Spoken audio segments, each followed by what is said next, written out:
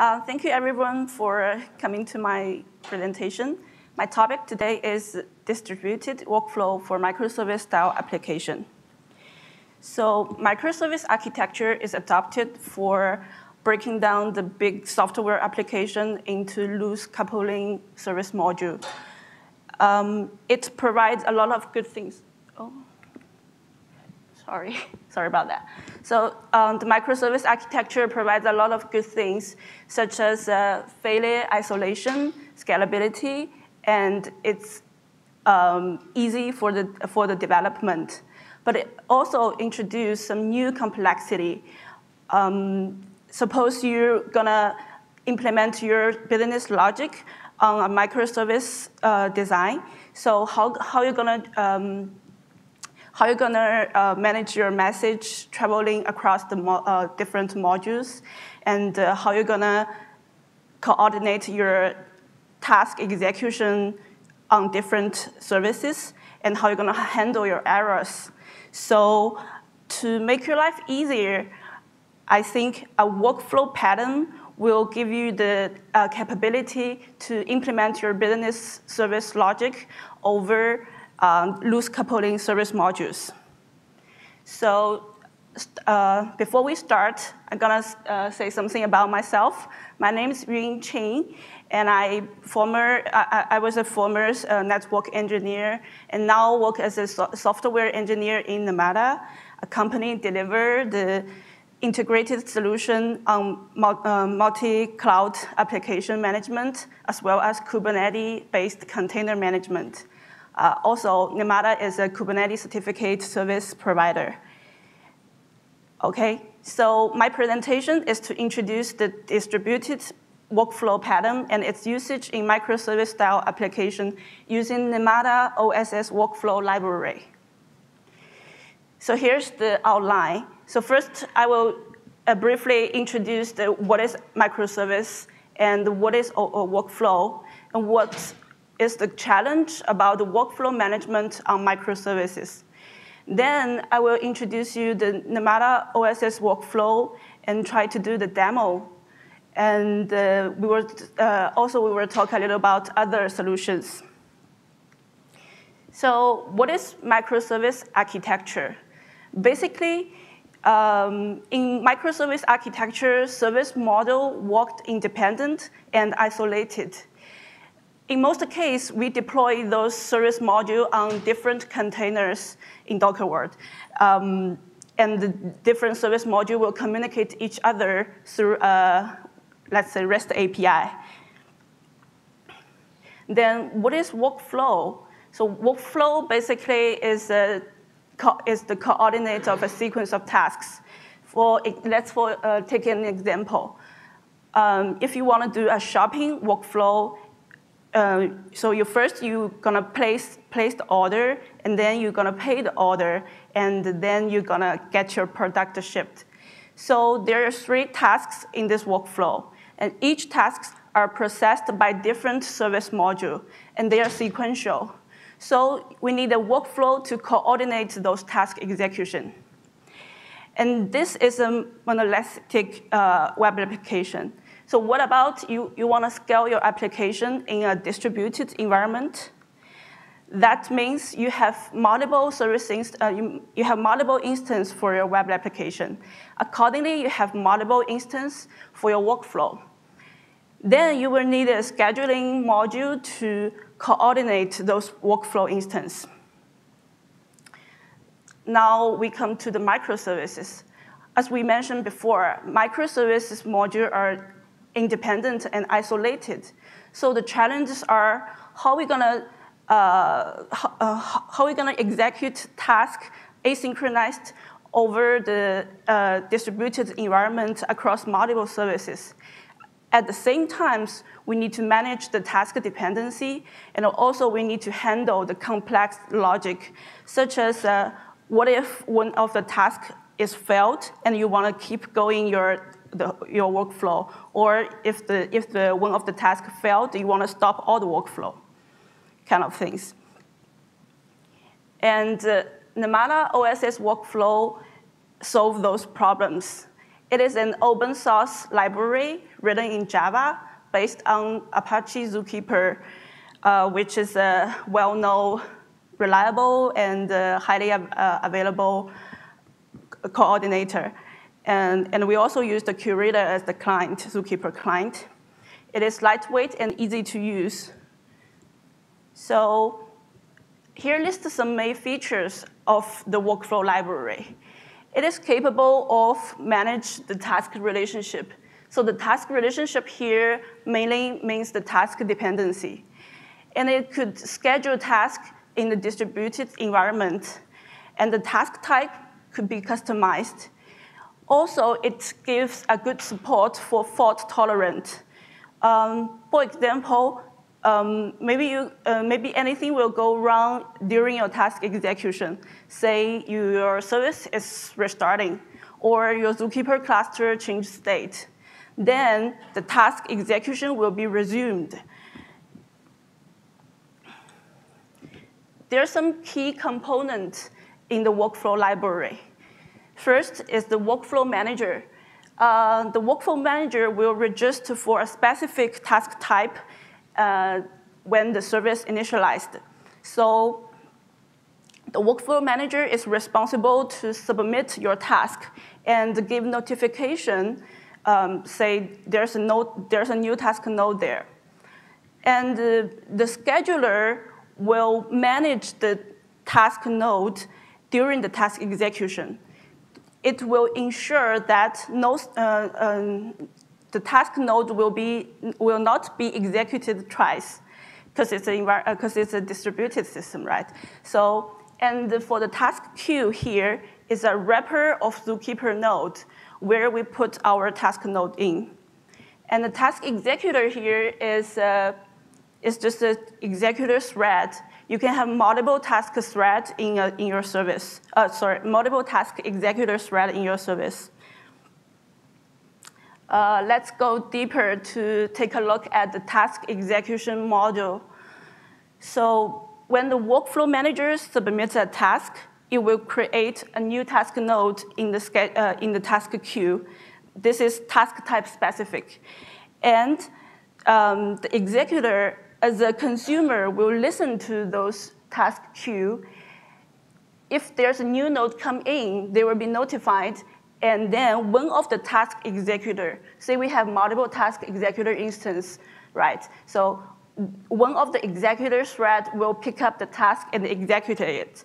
So the scheduler here will ensure that no other task executor pick up the same task here. And also, the scheduler here will make sure that if the task has a subtask, it will extract the subtask and then execute that. So the whole execution model is decentralized. The workflow manager instance and the task executor could be on the same service, but it's not necessary. And it works well in the distributed system, and the task could be executed asynchronized. So here, the diagram mainly show how we manage the task dependency. The task dependency is represented by a directed acyclic graph. So those tasks has no dependency, like task 1, task 2, and task 3 can be executed concurrently. But for task 4 and task 5, take example here, should be wait till the 1, 2, 3 finished executing, then it will get started. So we can handle the concurrent and the sequential task execution here. Here I give some example code for how to build a workflow. You might need a workflow manager builder to build the workflow and pass by some related parameters, like in which namespace. This namespace is mainly related to the Zookeeper namespace. So the namespace to where you want to put your task in, and so auto cleaner here is to say that when the task execution be completed, you wanna automatically clean up those task nodes from your task queue. So how many times you wanna wait after the completion, and how often you wanna run your auto cleaner, you could define it here. Also, here we can add in task executor. The task executor means how many concurrent task executor thread you want for this task type. Yeah, so, and also here is an example code for how to write the executor. Take example here is I just get a logger here to print that the task be executing. So this is one executor. When you're adding multiple executor, it will execute the task at the same time. Okay, now I'm gonna show you some demo to see how our workflow library works in our production.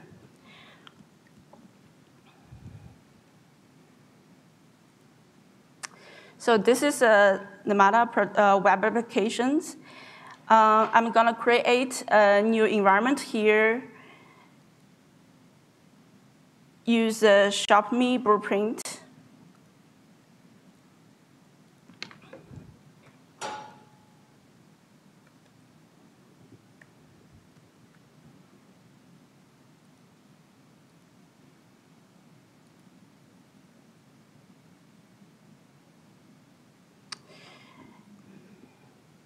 Okay, there's a lot of service here in this application. So each service is you can think it is a microservice. So why I want to demonstrate here is I want to show you how we manage the task dependency in our workflow. If you look into the blueprint to see the ShopMe and go to see the service here, you can see the dependency. So for catalog, it has no dependency, and the customer also.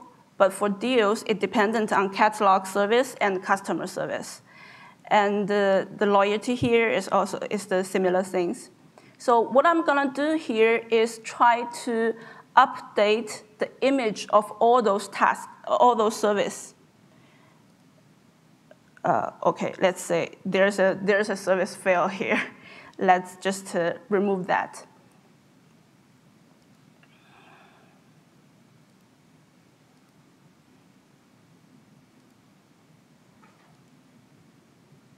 Yeah, this is how Nirmata manage the microservice. So I'm gonna do the environment update to all the service here. I choose an image. Sorry, this side. I choose a new image for all those service.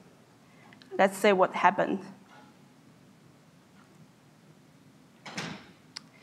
So underneath, for each service, the image update is a independent task.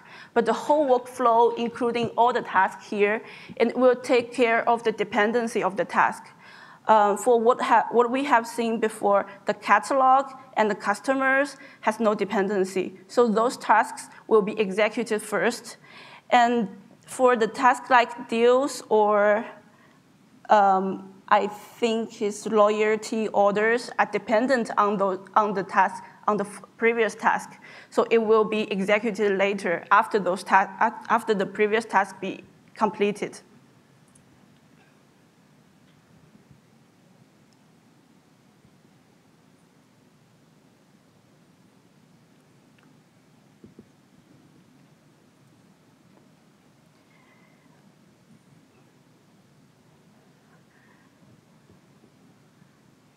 Yeah, you can see that for those tasks has no dependency, it is executing concurrently. And for those tasks has dependency, we'll wait for the previous task finished executed, then it starts executing.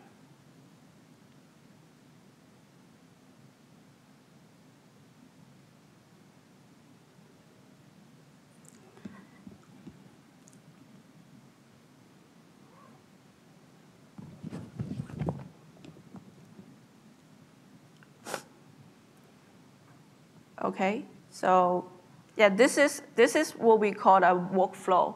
So basically, it consists of multiple tasks and tasks over different microservices, and we just managed to do it here. Yeah. Okay, so this is finished. Let's go back to the slides. What I just show is how we use our workflow, use the Nirmata workflow library to manage the workflow in our productions. Of course, there's other great solutions in the industry, such as Netflix Conductor, which is an orchestrator, but also provides a feature that you can define your task execution using a JSON DSL. Others, like AWS Simple Workflows, it's a cloud application, so you can use that in your cloud applications across multiple machines. These both are great solutions and integration solutions.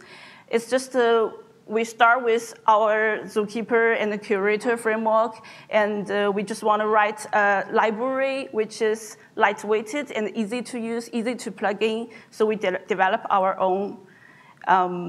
Yeah. So that's pretty much about it. So thank you for coming. So I just want to see if you guys have any questions about that. Yes? Is this recommended to run for long-running workflows, or is it more short-term? Well, from our experience, a single task workflow always do, and for what I showed before, it's like a wrapped tasks. Wrapped tasks is a task chain, like you can do dozens of tasks in your workflow. But yes, I haven't tested, I mean, in our current production, we haven't faced the issues that we have hundreds of tasks there. So yeah, maybe we will try later, but technically, I think it supports. Any other questions? Yes? How many companies are using this in production? Our production? You mean production or workflow library? There's two different things, because our workflow library is an open source library. There's a GitHub link on the slides. But our production is, yeah, it's a production, business production, yeah. Do you know if the workflow library is used by any other companies in the I'm not so sure about that. But I think if you're using, if you already use, because we use Zookeeper and Curator, sometimes it's, to be honest, it's kind of difficult to monitor and troubleshooting them. But so if you already have your Zookeeper cluster runs, maybe you can have a try.